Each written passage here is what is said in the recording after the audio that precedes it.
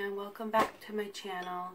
So yesterday was my birthday, and I don't know if other people who have PMDD go through this, but whenever there's like a holiday or an event or a day where I'm supposed to be happy, I tend to suppress a lot of my emotions, and what ends up happening is the next day I am completely a wreck. I had to go into town earlier with my grandmother and run some errands.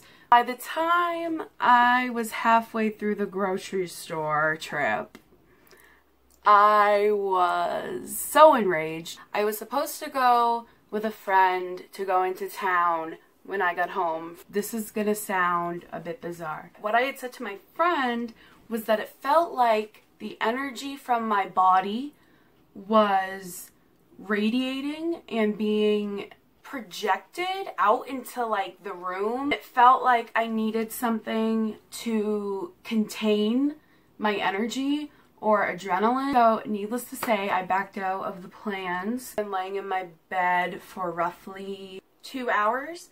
So the point of this video, if you're wondering, it's knowing your limit and how to advocate that. One is going to be a rough suggestion because this is not easy, but it is ideal to surround yourself with people who either understand or can sympathize with these thoughts and feelings. Two, advocating that, which can be difficult because you know half the time you sound ridiculous.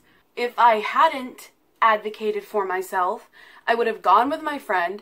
I would have been so internalized it would not have gone well for anybody. I took DBT therapy and we learned this skill called Dear Man, which I will put in the description box below that explains this a little bit more, but it's basically a communication technique. Describe, express, assert, reinforce, stay mindful. I don't remember what the second A stands for.